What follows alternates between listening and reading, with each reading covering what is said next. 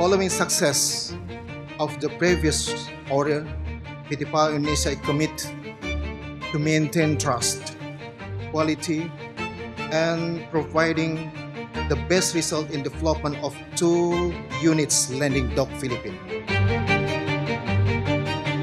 This vessel, born from the collaborative efforts of Indonesian and Filipino expertise, will stand as a symbol of our shared commitment to maritime defense and cooperation.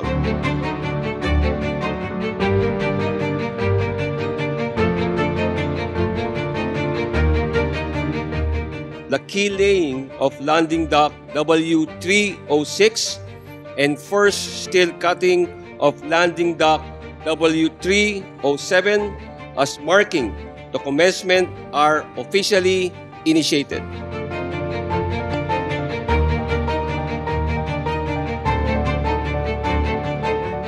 Cooperation between the 2 countries is a reflection on how Indonesia contributes to the maintaining the security of the ASEAN region in dealing with geopolitical tension, so that it becomes strong, stable, and mutually supportive.